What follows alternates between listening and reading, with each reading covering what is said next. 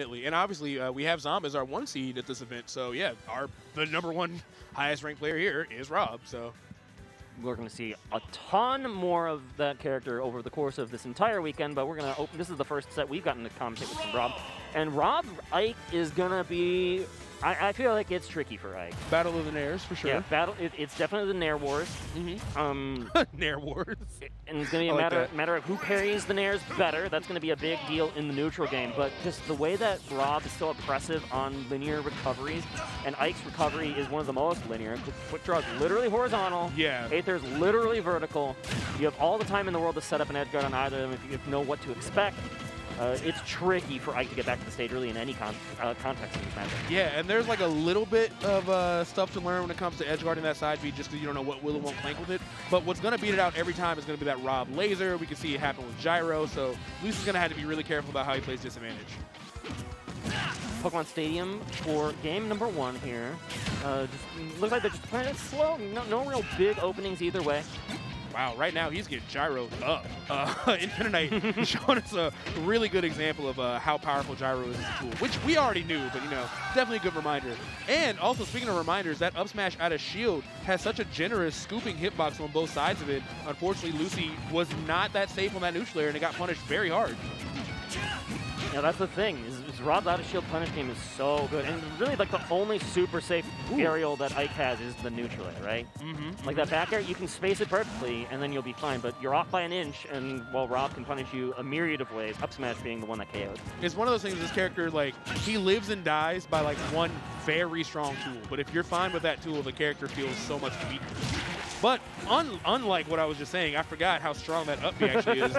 Got buffed a couple patches ago, and it always catches me off guard until I see the pure knockback on that move. Yeah. There it is, up air. Yep, that's going to do it. Even with proper DI, all that rage on R.O.B. is not going to help. And it looks like Infiknight's off to a pretty considerable lead right now. Yeah, and it's going to be up to Ike to claw his way back in, and you're kind of forcing the issue with that Aether there a little bit, I think, and that's going to open up a big punish. Double up air, 0 to 40 in the blink of an eye for Infiknight. Yeah, Lucy's got to be careful. We could be looking down the barrel of a 3-stop, but as soon as I say that, the commentator's curse or blessing, depending on your perspective, is going to give Lucy that stock of that up air. Very good cleanup. And okay, Infiknight's plan, I think, versus this Ike Nair is kind of not to interact with it. Like, put the top in that position where it'll go right under the Nair and when you have that full stage control, and then just try to set up some kind of ledge trap or potentially an edge guard punish if you can get there in time. Oh, wow. You were not kidding about who was going to be better responding to Nair, because we've seen him respond with a down tilt out of shield. We've seen him respond to up smash at one point. But at that point, just up tilt into the full hop up air ended up deciding it. I don't think Lucy's DI was like perfect on that, which is, it's the dumbest move in the game to DI. You literally, I think Emma, my good friend Emma. Isn't it the way R.O.B. leans? Like, I don't know, man. Yeah, it depends on his astrological sign, you know, how much sage you burn that day. I don't know. You flip a coin, and that's the way you do it. Like Emma, a.k.a. Real Life Samus, she earnestly tweeted, how do I DI R.O.B. up air? And it went viral because all the top players was like, girl, we don't know. We don't know. It's a mystery to me. But all that aside, great stuff to Infiknight, taking the first game pretty confidently and starting off with no lost momentum here, forcing Lucy off stage, really getting his recovery, and unfortunately you see the SD. And Infiknight just, wait, do I have the characters backwards? Is Lucy the R.O.B.? No, I'm pretty sure Infiknight's the R.O.B. Pretty sure. Okay, well, either way, all that aside, definitely looks like this is going way better in R.O.B.'s favor so far. But a really good string here for Ike, knocking this R.O.B. all the way away, but then going for that high recovery, and you thought you could maybe sneak to the stage, but the up air comes flying in. Yeah, that was a really good call out. I mean, obviously, R.O.B. is a character that can stall you out for a really long time, using all that gas. How dare you with these prices?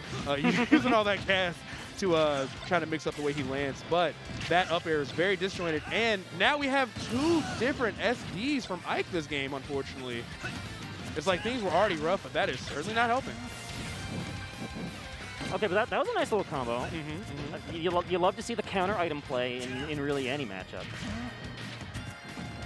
All right, we're starting to see those nairs finally connect. That's what we need! And a beautiful F smash call out, reading the air dodge. Extremely smart play. Kept punishing another air dodge with the forward tilt. Really, really good stuff. We need this momentum to get back in here. Now he's only at 3%. It's not too bad. Oh, but if he gets hit again, those combos will start again. Yeah, and it can really wait dwindle. Out that back air on the platform. That's a really scary starter for really any time. Because we've seen how tricky it is for Ike to recover if you get off the stage at any one point. But okay, there you go. Get that combo going. Get that up air. Even game. I would actually say it is alarming that after 2 different Ike SDs, this is totally even. His advantage state looks much stronger here. And I think he's spacing that nair a little bit better. You see him kind of like doing the fast fall, like reverse hit a nair. That's what he's spacing with, and it looks a lot harder to punish. See, it looks a lot harder to punish. But the shield is a little bit low. We can be in a shield break territory soon, but we're getting the side B. That is not going to do it just yet, but Ike is definitely on notice. And that back air was almost a good catch on the quick draw. This close. Yeah, that was really, really close. I like that, waiting, trying to force him to roll in. Not going to find the punish he needs just yet. But R.O.B, that's a big boy, and these combos don't miss, especially with the platform extension you see from PS2. But firing back with that back air, no pun intended, I'm better than that, is going to force him off stage. And now we have down throw into the up air. Not going to find it just yet. What is the punish going to be? Tries to get the up smash, doesn't get it. Good lord, this is a nail biter. There were so many close calls in that interaction there. Okay, but double jump safe the entire way, allowing Ike to sneak away. And remember, there's really no landing like at all. But are you going on the platform? Doesn't matter. Doesn't even need it. Doesn't even need it. That's gonna do it. Woo! That was quite the game. That game too was crazy. Like I love the turnaround that you saw right there because like he has 2 SDs. One of them he like dramatically shakes his head in the camera. He's like, I hate that this happened. This stinks. What am I gonna do about it? But he really dug deep and pulled that fire out of his soul to make that so very close, so competitive. But at the end of the day, wasn't able to clutch it. We see a 2-0. And that's how that shakes out. And we've said it 1,000 times, but 2-0, but it was really close, though. The way that game 1 was going, it looked like we might have had our one and only stinker of the block. We were this close, but actually every single match in this block was down to the wire. And yeah, the 2-0 asterisk, it was close. GG's to everyone all around. But guys, I believe that is going to do it for us here in this this early wave of pools. Plenty of pools left, guys, so keep this stream locked and loaded on your browsers. And plenty of great commentators are going to be joining you for the rest of the way. But for now, I've been Lord Sturm.